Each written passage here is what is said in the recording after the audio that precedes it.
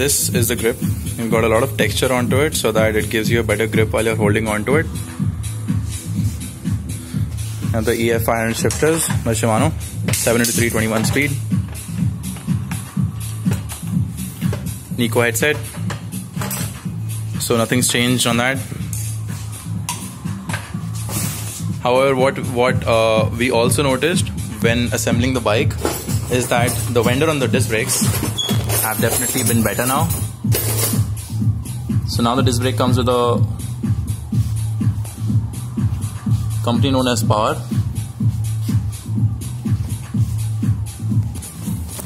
This is a side stand that comes along with the bike.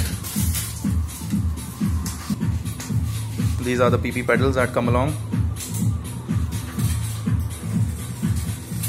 This is the preload button on the suspension. We've already discussed about the suspension.